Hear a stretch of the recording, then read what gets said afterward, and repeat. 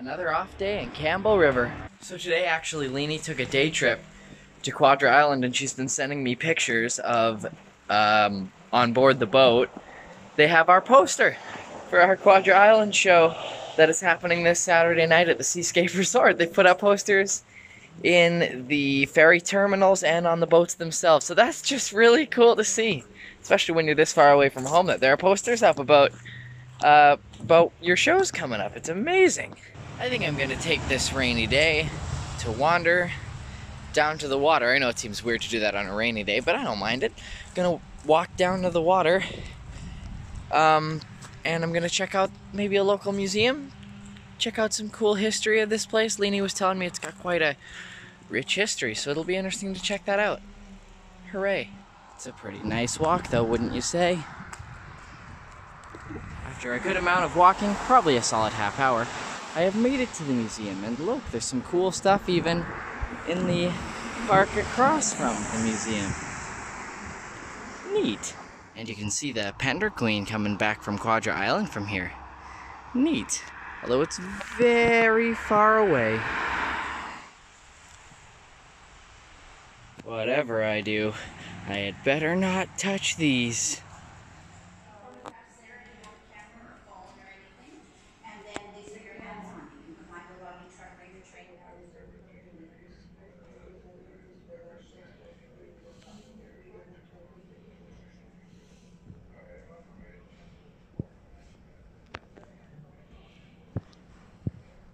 Actually really enjoying this museum.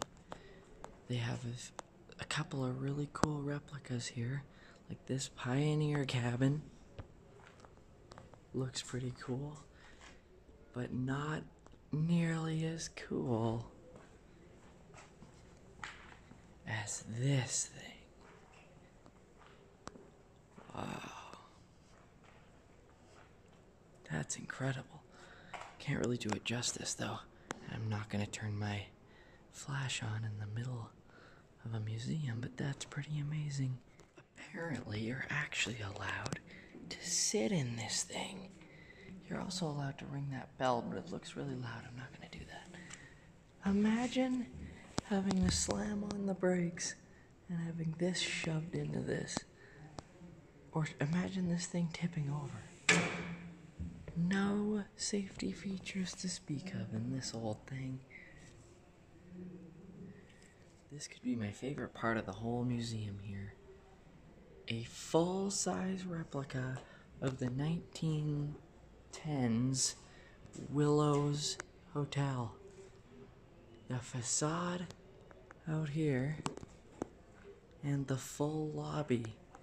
Look, they've even done up the porch the way it would have looked back then. And a complete replica of the lobby. Stairs that don't actually lead anywhere. Wow.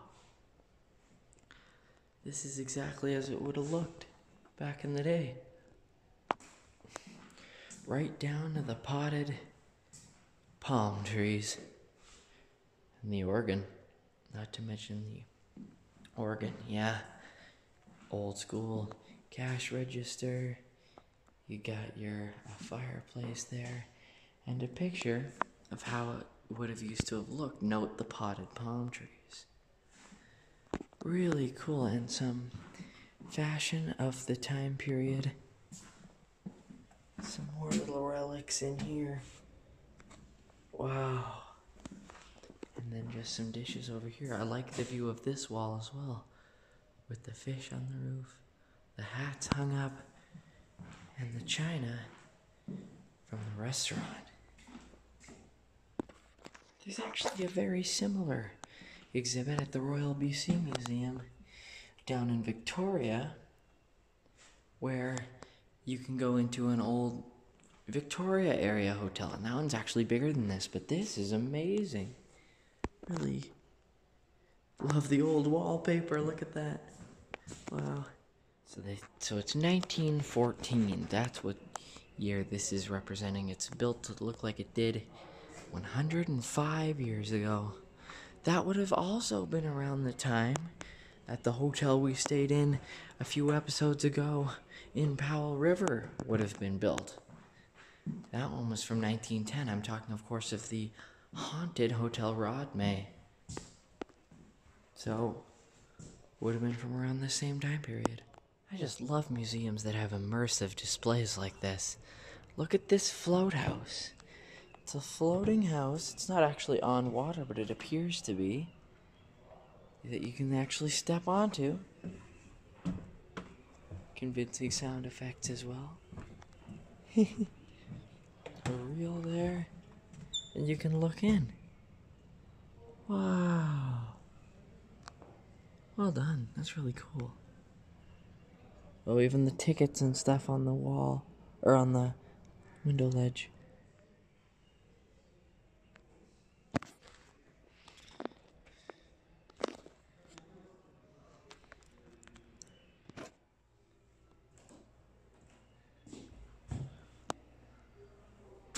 Ooh, I've never actually punched a time clock before.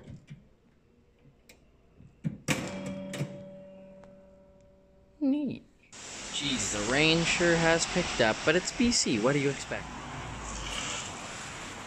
Look at all the records. I'm upset by their level of how destroyed they are, but it's pretty cool.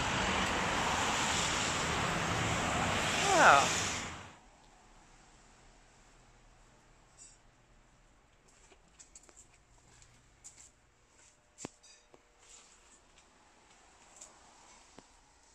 So the Willows Hotel that we walked through, well, the replica that we walked through, was originally right over there somewhere.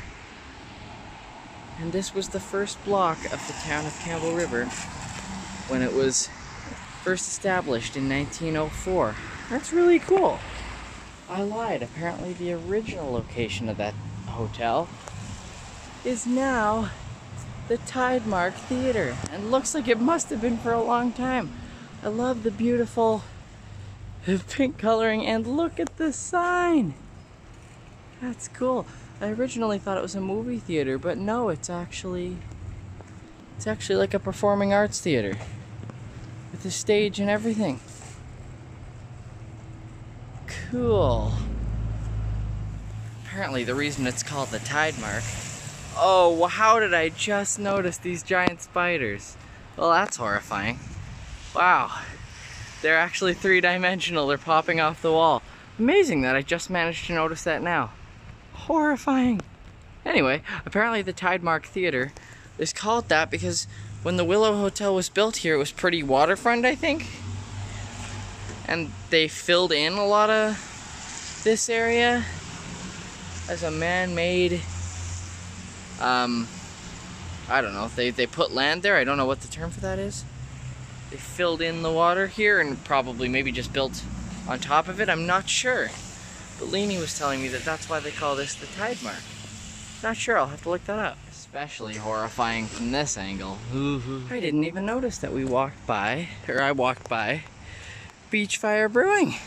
That's where we're playing on a Thursday night. Cool, so in 2 days we'll be rocking the Beachfire. Oh, I've trekked up that far. Been a lot of walking today. Actually, it was nice to get out in the open and do some walking. I was watching a documentary at the museum about how there used to be a little, actually quite a large rock in the middle of that channel, and it made it difficult for larger boats to get through. So they actually went into the ground back in 1958. Filled it, or miners went into the rock from underneath. They bored tunnels underneath the water, got up under the rock, filled it with dynamite, and blasted it open from the inside to open up the channel.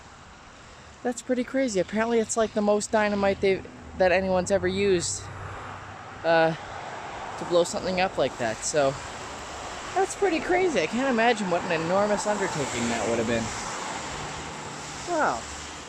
Actually, I think the rock was over there somewhere, but just look at this view of the whole channel between Vancouver Island and Quadra Island over there.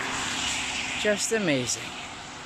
Wow, I have arrived back at Mark and Chelsea's place. Did like a solid 2 hours worth of walking. Probably walked like 7 kilometers today around town. Really glad I did it though. And I'm finally back. But yeah, I'm also glad I'm back. Definitely got my exercise in today. Alright, and that'll do it for today's vlog. And that'll do it for vocal rest as well. I'm glad I spent 2 or 3 days here just chilling in Campbell River without doing too much singing.